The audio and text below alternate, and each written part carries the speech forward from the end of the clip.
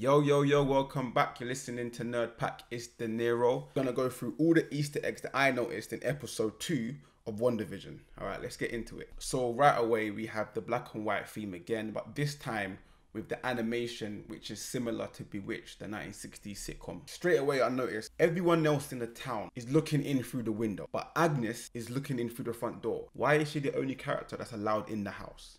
We see Wanda and Vision practicing their magic show, and Wanda's pushing in a wardrobe, and on the front there's two things it kind of looks like to me. One, Iron Man's helmet without the face features, and two, Vision's mind stone, and the ray around it could be just the light that comes from the stone. Then we see Vision asks Wanda whether she's worried about the audience seeing through their little charade. Now, audience seeing through, I'm going to assume they mean the people in the town seeing through all their tricks and all their illusions.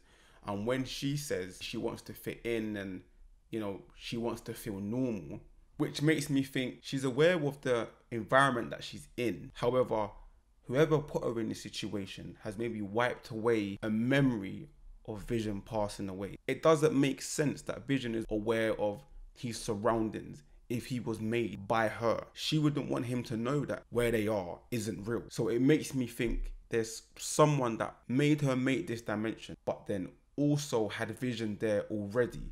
Or maybe someone is Vision. Wanda saying she wants to fit in, again, just reinstates she was forced to make this dimension. However, she didn't have much power in designing it, because if she made this dimension, she would fit in perfectly.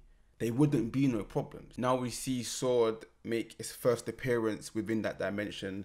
They sent in a drone or a helicopter, like a toy helicopter in red and yellow, which gave me an Iron Man feeling.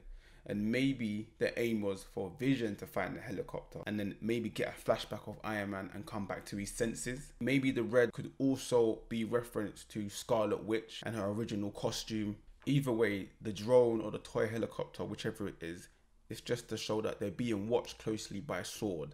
And I think the messenger could be a S.W.O.R.D agent, because when he said to Agnes, "Don't shoot, I'm just a messenger," it's like he's basically saying, I'm just here to survey and report back to S.W.O.R.D. And maybe she kind of felt like, who's this guy? Because she looked back at him with an expression like, I haven't seen this guy before. Then we get introduced to another agent of S.W.O.R.D. The reason why I think she's an agent of S.W.O.R.D is because when Wanda asked for her name, she paused, then said her name, Geraldine. Now, if you know your name, why would you pause? What I think is, when you go into that dimension from the real world, maybe your mind's a bit shaken, or maybe the whole idea of that dimension is the minute you enter, everything that you know from before gets wiped away. We see Vision eat for the first time and it's chewing gum, and when he accidentally swallows it, he sort of goes into like a drunken state. Now, when Wanda and Dottie are speaking privately, we hear on the radio someone say, "Wanda, who's doing this to you?" Again, S.W.O.R.D is making themselves present. They're finding other means of communicating to her or trying to get her attention. Before that, Dottie already told Wanda that she's heard things about her and Vision, which could mean that maybe people in that society are starting to get their memory back, or maybe there's more agents finding access into that dimension and spreading the news that Wanda and Vision aren't who they say they are. Then, due to the shock of the radio call, Dottie somehow finds the strength to crush the glass. She cuts herself, her blood leaks out. Again, the blood is potent red, similar with the helicopter. The red could symbolize the 90s version of Scarlet Witch, obviously Scarlet meaning red. Once again, the character comes back to their senses, forgets the danger they were in or what happened, and then carries on as normal. The same way when the Vision's boss was choked and Vision took out the piece of food from his throat, he went back to normal. I feel like there's a condition set in this dimension. We get another advert. This time it's about a watch by Strucker.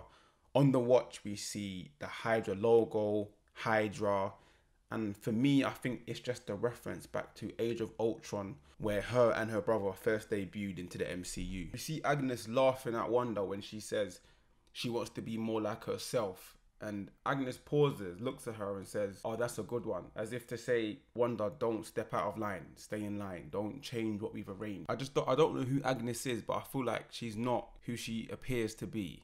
We get to the talent show and there's a lot of emphasis on for the children. For the children. For the children. And yet, there's no children in sight. No one in the town has kids. So I'm guessing it's a reference to Wiccan and Speed. And I'm sure we're going to see them either in the next few episodes or maybe at the end of the season. However, it does depend on how time works in that dimension. She might get pregnant, then in another episode, she's given birth. Next episode, they're toddlers. The next one, they're like 8. So it depends on how time works in that dimension. So we might see them at the end of the season. We might see them midway. It just depends on how it works in that dimension, really. We see a drunk Vision fly in, knowing that he's not supposed to be showing his powers to the town. Then we see Wanda save him by attaching a rope to his back. I think the rope symbolizes the idea that someone behind the scenes is pulling the strings in order to maintain this illusion. Wanda and Vision now perform the wardrobe trick. Because there was so much pressure, Wanda had no other option but pop out Geraldine from the wardrobe. So Geraldine comes out now. She's in shock because she has no idea how she got from the back into the wardrobe. She comes out, everyone applauses, then she questions them by saying, how did I get from the back into this space? Then Vision says, a magician never reveals his trick. He leaves that to his assistant. Then she looks at Wanda and then she says, she's not talking. Geraldine said, I had a feeling you would say that. So there's a few things in that scene that stood out. The fact that Vision said, a magician never reveals his trick, makes me feel like, is Vision? Somebody or something might be in Vision now. It's almost like he's saying, today, we will lie to you. Which means Wanda knows what's happening to an extent. She's saying, I'm not speaking. And then the agent, Geraldine Ward, that we think is an agent of S.W.O.R.D, saying, I had the feeling you would say that. So it's almost like maybe Geraldine's coming back to her senses a little bit and she probably thought she could dig in, but Wanda isn't biting. That little scene is like, who's Vision? Then what do we see? Wanda's pregnant. Tells Vision this is really happening. He says yes. They hear a noise, go outside. They realize that the drain lid is shaking. Then a beekeeper comes out with active bees flying around him. Vision looks very worried. However, Wanda looks like she knows who that character is. And she says no. And it's like she pressed rewind or she reversed time to the moment where she just realized she's pregnant.